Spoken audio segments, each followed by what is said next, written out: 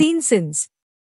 It is the process of aging in plants where the older plant parts are replaced by newer leaves, branches, flowers and fruits to meet the requirements of the plants in response to the environmental conditions.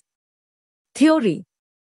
Larry suggested that soybean fruits produce a senescence factor, a hormone that moves to the leaves where it causes senescence. Cause. This nutrient economy helps forest trees to survive on infertile soils. Competition between vegetative and reproductive organs for nutrients essential for growth. Removal of all flowers postpones leaf senescence in annual soybeans. In fruits, the importance in perpetuation of the species is obvious because fruits contain seeds. In flowers, we suspect that the reasons involve the removal of a useless organ that might act as a potential infection source.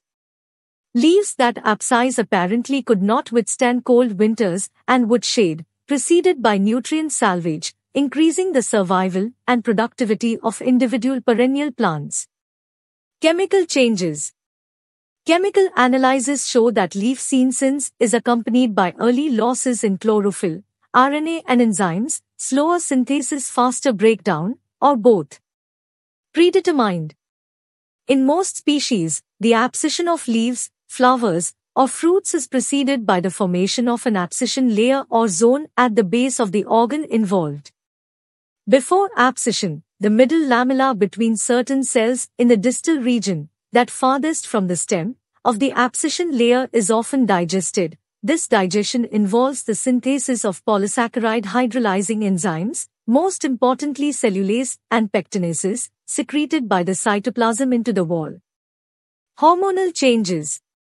Cytokines can delay leaf senescence in many angiosperms. Gibberellins are effective in some. Auxin also delays leaf senescence in some species. However, this is less easy to demonstrate than for gibberellins and cytokinin arriving from roots because leaves normally seem to synthesize enough auxin.